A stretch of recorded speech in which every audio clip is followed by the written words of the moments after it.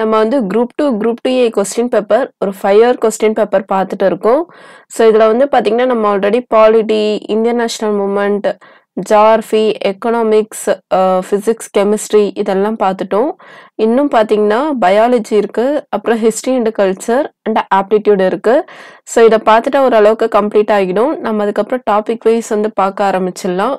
இது வந்து ஜஸ்ட் நம்ம வந்து கொஸ்டின் வித் ஆன்சர் மட்டும் தான் பார்க்குறோம். எக்ஸ்பிளனேஷன் தான் எதுவும் ரொம்ப டீப்பாக பார்க்கல. டாபிக் வைஸ் பார்க்கும்போது பார்ப்போம். ஆப்டிடியூட் கூட வந்து நான் டாபிக் வைஸ் எக்ஸ்பிளைன் பண்ணும்போது பண்ணிடலான்னு இருக்கேன்.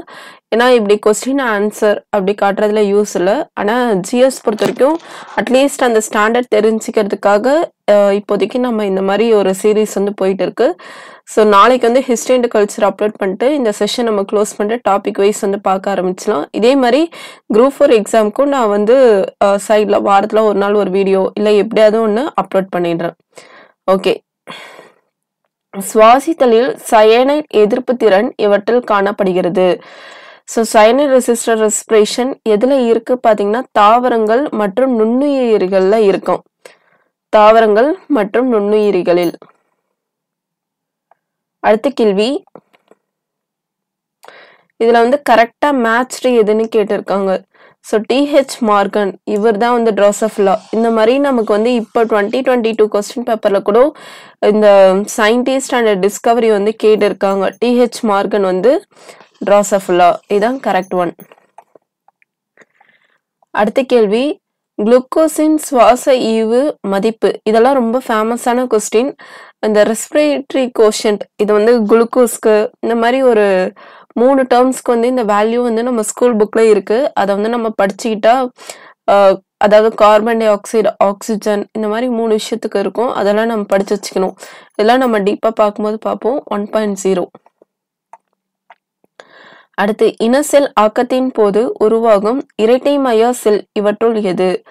So cells formed during gametogenesis is diploid. அது வந்து என்ன இது பார்த்தீங்கன்னா என்ன செல் பார்த்தீங்கன்னா ஸ்பெர்மட்டோகானியா. ஸ்பெர்மட்டோகானியா தான் இந்த கேமிட்டோஜெனிசிஸ் அப்போ ஃபார்ம் ஆகுது. அடுத்து, டர்பைன்டைன் கீழ்கண்ட மரத்தில் இருந்து பெறப்படுகிறது. ஸோ டர்பன்டைன் எங்க இருந்து வருதுன்னு பார்த்தீங்கன்னா பைனஸ் ராக்ஸ் பர்ஜை, அதுல இருந்து தான் டர்பன்டைன் வருது. இதெல்லாம் ஜஸ்ட் தெரிஞ்சுப்போம். இன்கேஸ் கேட்டாலும் நமக்கு லக்கு தான், கேட்கறனாலும் நம்ம இந்த டாபிக் ரிலேட்டட் கொஞ்சம் பார்த்து வச்சுக்க தான் போறோம். தாவர மரபு தொழில்நுட்பவியலில் அதிக அளவில் பயன்படுத்தப்படும் பாக்டீரியம். ஜெனட்டிக் இன்ஜினியரிங் அப்ப அதிக அளவு யூஸ் பண்ற பாக்டீரியம் எதுவும் பார்த்தீங்கன்னா அக்ரோபாக்டீரியம் டியூமினோஃபாசன்ஸ். இதெல்லாம் ரொம்ப ஃபேமஸான ஒரு கொஸ்டின். அடுத்து, இந்த விட்டமின்ஸ் வந்து கொஸ்டின்ஸ் வந்து நமக்கு ரிப்பீட்டடாக கேட்குறாங்க. இதில் வந்து பாருங்க, ரிபோஃப்ளேவின் இது வந்து vitamin B2, தையமைன் vitamin B1, pyridoxine இது ரிலேட்டடாக தான் நான் வந்து வீடியோ அப்லோட் பண்ணியிருக்கேன். ஷார்ட்கட் வச்சு அப்லோட் பண்ணியிருக்கேன். Vitamin B6. ஸோ இந்த பி அப்படியே 6 மாதிரி திருப்பி போட்டுக்கலாம், அப்படி கூட ஞாபகம் வச்சுக்கோங்க. சைனோகோபலமைன் விட்டமின் B12 இதுவும் ரொம்ப ஃபேமஸானது.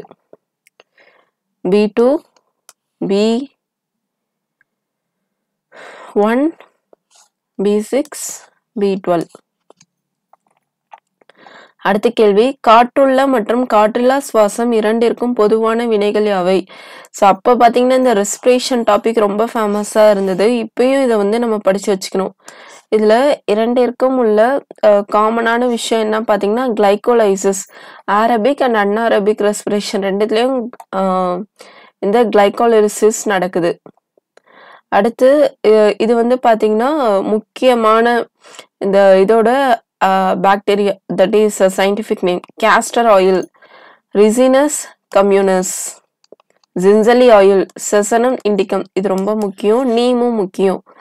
அசரெஸ்டா இண்டிகா, கிரவுனட் அரச்சிஸ் ஹைப்போசியா. ஸோ பார்த்துக்கோங்க, விளக்கெண்ணெய்னா ரிசினஸ் கம்யூனஸ், நல்லெண்ணெய் சிசாமம் இண்டிகம், வேப்பெண்ணெய் அசரெக்டா இண்டிகா, ஏன்னா நம்ம இந்தியாவுடைய இது இண்டிகானா இந்தியா. அதுக்கப்புறம் கடலை எண்ணெய்னா அரக்கிஸ் ஹைப்போசியா. அடுத்த கேள்வி இதுவும் பாருங்க அகைன் இந்த விட்டமின் ரெஸ்பிரேஷன் அப்புறம் இந்த சயின்டிஃபிக் நேம் இதுல தான் பயாலஜில வந்து கொஸ்டின் வந்துகிட்டே இருக்கும். டிசீசஸ் கீழ்கண்ட தொடர்களில் கொடுக்கப்பட்ட வைட்டமின்கள் எந்த தொடர் தண்ணீரில் கரையக்கூடியவை? ஸோ இதுல தண்ணீர்ல கரையக்கூடியது எது எதுன்னு பார்த்தீங்கன்னா வாட்டர் சால்யூபிள் வந்து தையமைன், ரிபோஃப்ளோவின், நயாசின், விட்டமின் B12 மீதி எல்லாமே தண்ணியில கரைய முடியாதது. Thiamine, riboflavin, niacin, vitamin B12. Niacin வந்து விட்டமின் B9 நினைக்கிறேன். தையமின், ரிபோஃப்ளேவின் நம்ம பார்த்தோம். Vitamin B1 and vitamin B2ன்னு. இது வந்து சைனோகோபலமைன். நயாசின் வந்து விட்டமின் B9 நினைக்கிறேன். இதெல்லாம் நம்ம வந்து டீப்பா பார்க்கும்போது பார்ப்போம். நெக்ஸ்ட் வந்து இந்த செல்ஸ் ஸ்க்ளீரன்கைமா செல்கள் தாவரங்களுக்கு உறுதி தன்மையினை அளிக்கின்றன. இது வந்து கரெக்ட். ஸ்க்ளீரன்கைமா செல்கள் மென்மையான செல் சுவர்களை பெற்றுள்ளன. இது வந்து மென்மையான செல் சுவர்கள் கிடையாதான், ரொம்ப ஹார்டா தான் இருக்கும் போல, திக்கா தான் இருக்கும் போல. ஸோ இதுதான் வந்து கரெக்ட். ஸ்க்ளீரன்கைமா செல்ஸ் தான் ஒரு பிளான்ட்ஸ் வளர்ந்து நிற்குதுன்னா அதுக்கு வந்து சப்போர்ட் வந்து தருது. அது வந்து இது, ஆனா அது வந்து திக்கா இருக்கும் போல. ஜஸ்ட் தெரிஞ்சுக்கோங்க, ஒன்றும் தப்பு கிடையாது. அடுத்து DNA மற்றும் RNA ஆகிய இரண்டிலும் காணப்படுகின்ற நைட்ரோஜினஸ் காரங்களாவன.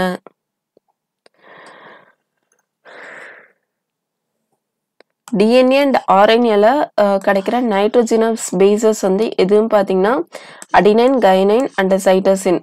இதான் ரொம்ப ரொம்ப முக்கியமான இது அப்போ இருந்த டாபிக்ல, அடினைன், கைனைன் அண்ட் சைட்டோசின். ஸோ 4 தான் இதுக்கான கரெக்ட் ஆன்சர். அடுத்த கேள்வி, கீழ்வரும் தொடர்களில் எது சரியானது? இதுல வந்து 1 and 3 தான் கரெக்டா சொல்லியிருக்காங்க. இரத்த குளுக்கோஸ் அளவு குறையும் போது குளுக்கோகான் இயக்குநீர் அதிக அளவில் குளுக்கோஸை தயாரித்து விடுவிக்கும்படி கல்லீரலை தூண்டுகின்றது. மேலும் தனது தேவைக்காக குளுக்கோஸை பயன்படுத்துவதையும் தடுக்கின்றது. இரத்த குளுக்கோஸ் அளவு அதிகரிக்கும் போது இன்சுலின் அதிக அளவில் கிளைகோஜன் மற்றும் ட்ரையசைல் கிளிசராலை தயாரித்து சேமிக்கும்படி கல்லீரலை தூண்டுகின்றது. அதாவது என்ன பார்த்தீங்கன்னா, when blood glucose level increases, glucose level வந்து அதிகமாயிடுச்சுன்னா இந்த hormone glucagon signals the liver to produce and release more glucose.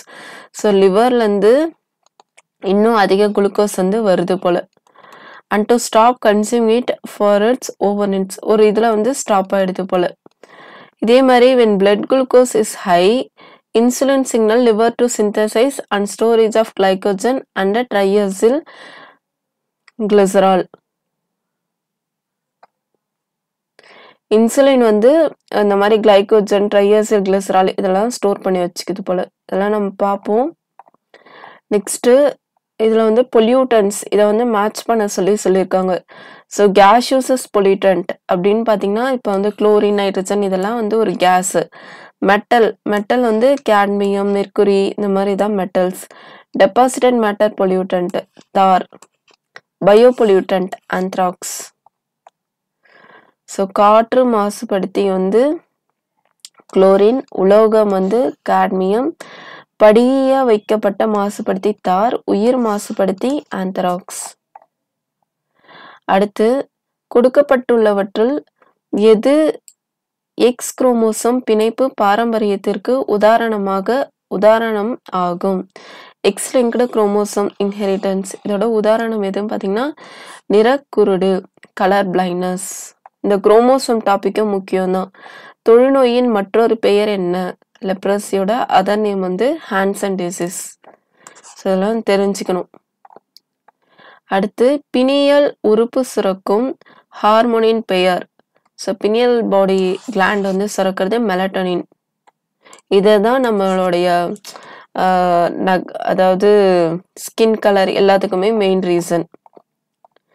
அடுத்து மனிதனில் குருதி உறைதலுக்கு தேவைப்படும் புரோத்ரோம்பின் இவற்றில் உருவாக்கப்படுகிறது.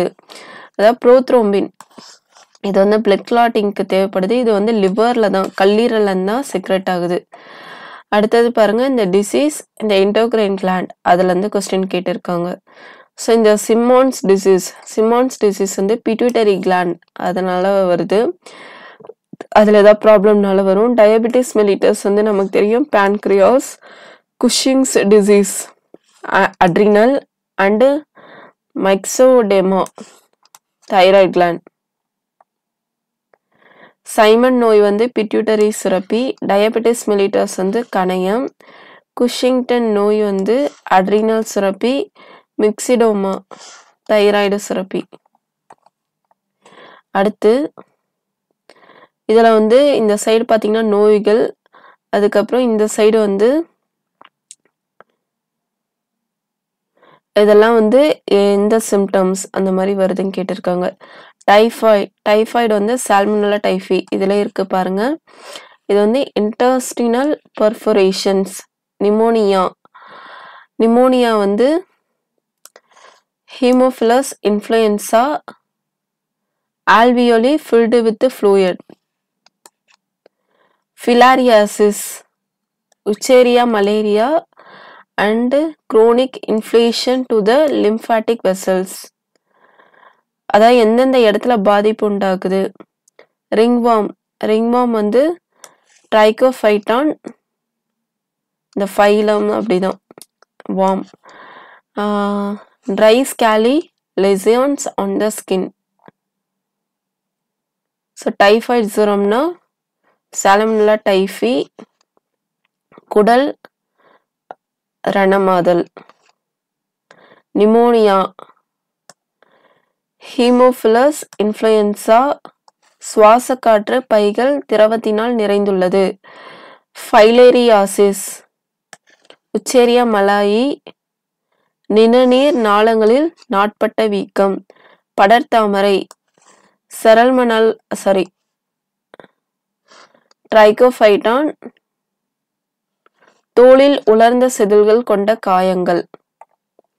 அடுத்த கேள்வி, இதுவும் பாருங்க கொஞ்சம் இந்த ஹார்மோன் ரிலேட்டடாக தான் இருக்கு. அப்போ வந்து இந்த எண்டோகிரைன் கிளாண்ட் டாபிக் ரொம்ப ஃபேமஸாக இருந்தது.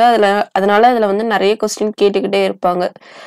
ஸோ இதில் வந்து பாருங்க, தைராய்டு ஹார்மோன்னா அக்ரோமெகாலி, இன்சுலின்னா நீரிழிவு நோய், கார்டிகோஸ்டெராய்ட்ஸ்னா குஷிங்ஸ் நோய், வளர் hormone மிக்சிடோமா. Thyroid ஹார்மோன்னா 2413 மிக்சிடோமா. Insulin diabetes, கார்டிகாஸ்டெராய்ட்ஸ், acromegaly, growth hormone குஷிங் disease. கார்டிகாஸ்டெராய்ட்ஸ் தான் குஷிங் டிசீஸ், growth ஹார்மோன் தான் அக்ரோமெகாலி. அடுத்த கேள்வி, கீழ்கண்ட பொருத்தங்களில் பண்புகளின் அடிப்படையில் எது தவறான பொருத்தமாகும்? எது வந்து ராங்கா மேட்ச் ஆயிருக்கு? அப்போ கரெக்டானது எதுன்னு பாருங்க. பேன்க்ரியாஸ்னா glycogen, கணையம்னா glucagon, small இன்டெஸ்டைன்னா ஸ்டொமேட்டோஸ்டாட்டின், சிறுகுடல்னா ஸ்டொமேட்டோஸ்டாட்டின், adrenal கிளாண்ட்னா glucocorticoids. So இதெல்லாம் கரெக்டு. டெஸ்டிஸ்ன்றது இது வந்து பெண்களுக்கான ஹார்மோன், இது வந்து ஆண்களுக்கானது. ஸோ இது கரெக்டாக இருக்காது. அடுத்து, கீழ்கண்டவற்றில் எந்த ஹார்மோன் கர்ப்பப்பையின் மெது தசைகளை சுருக்க உந்துகிறது? Stimulates contraction of urine stomach smooth muscles. So இது வந்து பிரெக்னன்ட் டைம்ல வர்றது தான் ஆக்சிடாசின். அடுத்த கேள்வி, ஆண் பாலின் ஹார்மோன் டெஸ்டோஸ்டிரானை உற்பத்தி செய்வது. டெஸ்டோஸ்டிரான் இதை ப்ரொடியூஸ் பண்றது வந்து லைடேக் செல்ஸ். இது வந்து அந்த நேரத்துல பாத்தீங்கன்னா நிறைய பேர் தப்பா தான் ஆன்சர் பண்ணிருந்தாங்க. லைடேக் செல்கள். இதை தவிர்த்து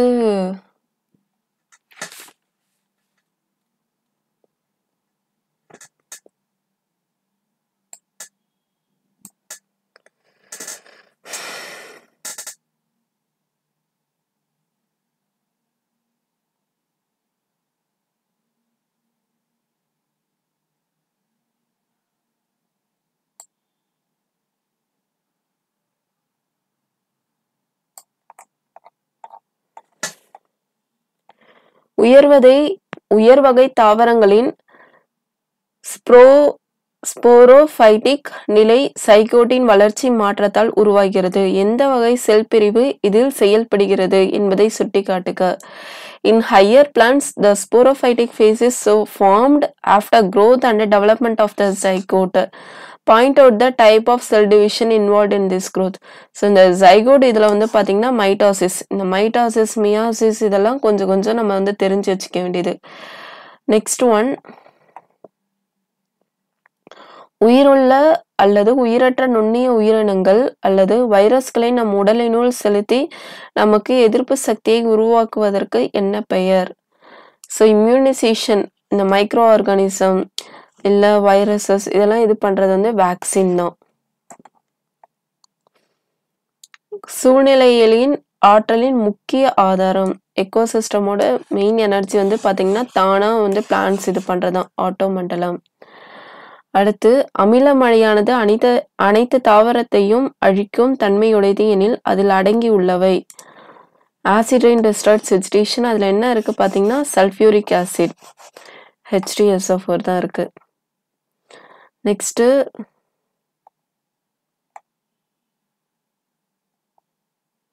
இது வந்து சாயில் பற்றி கொடுத்துருக்காங்க. ஸோ இதில் வந்து எது கரெக்டு பார்த்தீங்கன்னா இது வந்து ஒரு நேச்சுரல் எலமெண்ட் தான். இது வந்து ஆர்கானிக் அண்ட் மினரல்ஸ் ரெண்டுமே இருக்கிறது தான்.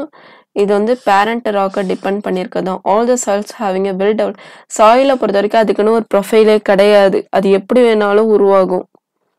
மண் மாறும் தன்மை கொண்ட இயற்கை காரணி. இவைகள் தாதுகள் மற்றும் உயிர் மட்குகளால் ஆனவை. இவைகளின் பண்பு உருவான பாறையினை பொறுத்தே அமைகின்றது. ஸோ இதெல்லாம் கரெக்டு. இதுக்கான கரெக்டான குறுக்கு வெட்டு தோற்றம்னு எதுவுமே கிடையாது. ஸோ இதில் இதுதான் overall biology group 2 questions. So நல்லா பாருங்க. நம்ம வந்து இதை வந்து டாபிக் வைஸ் வந்து பார்க்கும்போது கொஞ்சம் டீப்பாக டிஸ்கஸ் பண்ணிக்கலாம். இன்னும் ஹிஸ்ட்ரி அண்ட் கல்ச்சர் ஆப்டிடியூட் கூட டாபிக் வைஸ் பார்க்கும்போது பார்த்துக்கலாம். தேங்க்யூ.